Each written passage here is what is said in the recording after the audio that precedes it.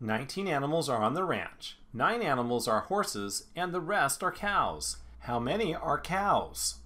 Well, let's use this part together organizer to help solve the problem. We're going to reread the problem and fill in the graphic organizer. 19 animals are on the ranch. That's all the animals together.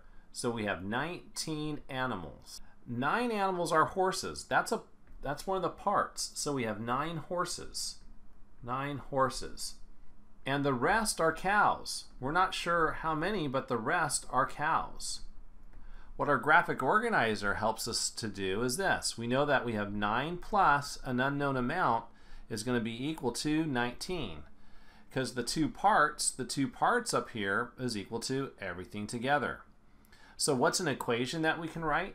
What is a number sentence we can write? We can write 9 plus what unknown number equals 19. We also know we could write this. What unknown number plus 9 is equal to 19. That's 2 different ways we could write an addition number sentence.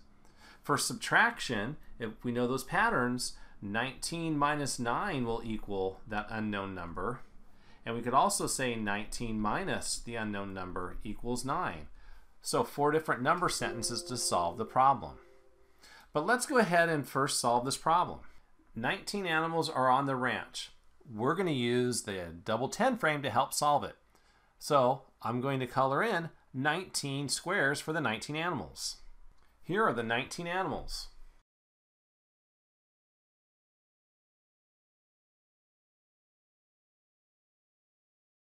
The problem reads 9 animals are horses. Well, let's change the first 9 animals to horses. The blue represents the horses. So these are the horses. Here are the 9 horses. So we have 9 horses plus how many cows?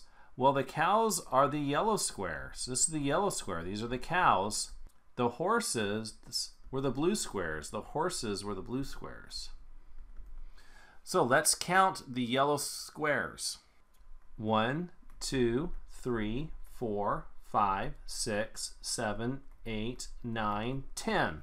So 10 yellow squares represents the 10 yellow cows. And all together we have 19 animals. So our answer is going to be 10. How many animals are cows? Well, we just figured that out to be 10.